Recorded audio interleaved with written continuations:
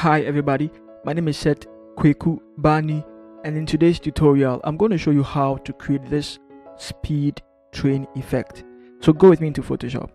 So I just want you to go to where your image is and then drag it into Photoshop and then just release it. Now this is the image that we have. I want you to duplicate the image and I want you to pick your lasso tool and then just click around the image. Keep going like that, and then when you are done I want you to right click it and then click on fill and then content aware over here, normal 100%, and then click on OK. Great. Now Ctrl D to deselect it. I want you to click on this one and I want you to zoom in, hide the topmost one, and then bring it somewhere here. Let's start from here. Pick your pen tool and then make sure here is selected to path, and then I want you to start, just zoom in so you can have a good selection of it. I want you to just select it.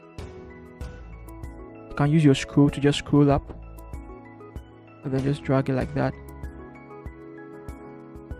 Keep selecting it, keep selecting it.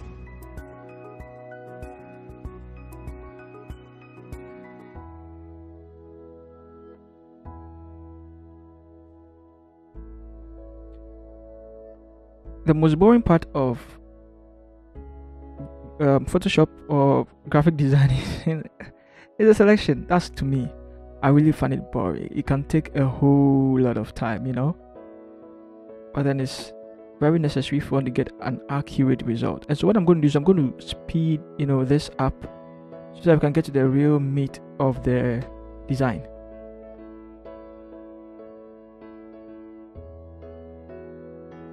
Select here, select here, select here.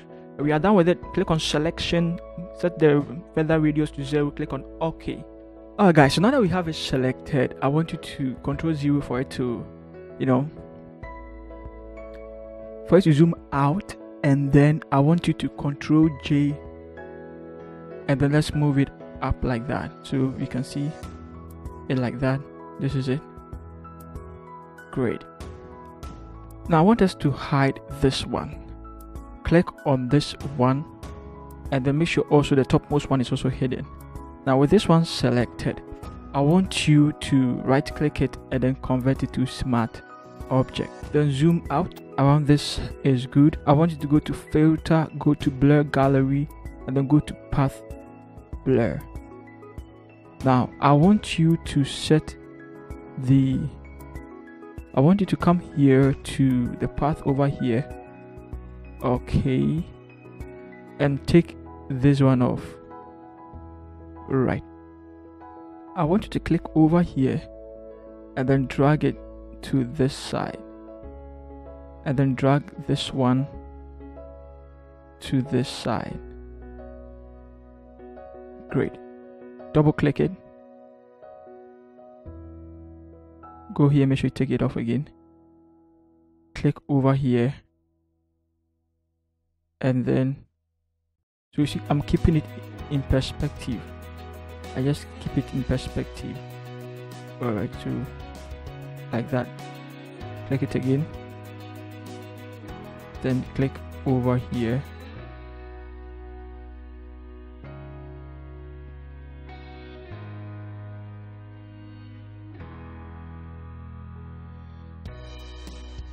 Like that. Click it again, click over here,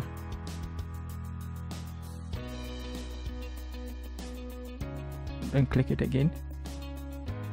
So click over here as well, and then click it again, and then click over here.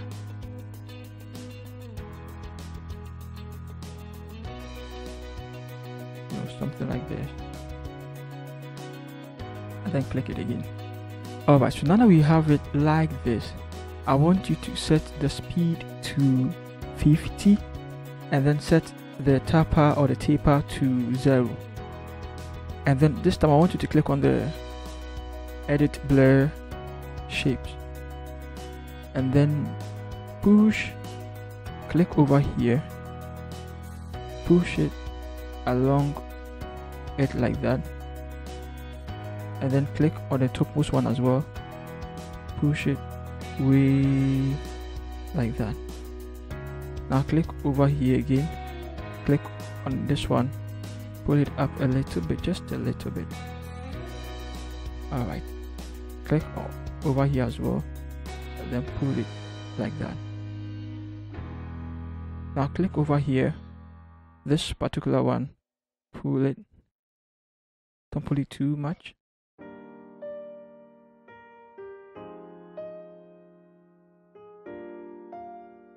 Release it, and then this one as well, click it and pull it.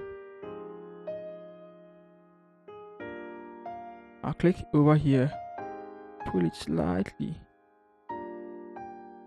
and then click over here and then pull it. Sweet. Click over here, pull it slightly, let it go a little bit. Click over here, pull it up the more. Great. Click over here, pull it slightly. I think it should go a little bit more. Click over here, pull it up a little bit. Sweet. And then I think this is okay, but I feel like the greens are out of it, so let's go to noise. Okay, let's go to noise here, and then let's set the amount over here to 30, and then here 25, 50, 0, and then 100%, and then let's click on OK. Great, so this is what we are going to have. Just bring this one, and then it's going to be in there like that. So interesting, right? And then we just need to blend this one with it. So click over here and then give it a mask. Click on your brush, go here, and then select a soft round brush, set the hardness to 0 and the opacity to 100. Let's close this one, increase the size a little bit, and just click over here. Make sure here is color black, here is color black, and then just click over here. Now go again and set it to 50%, that's the opacity, and click over here. Click over here. Sweet.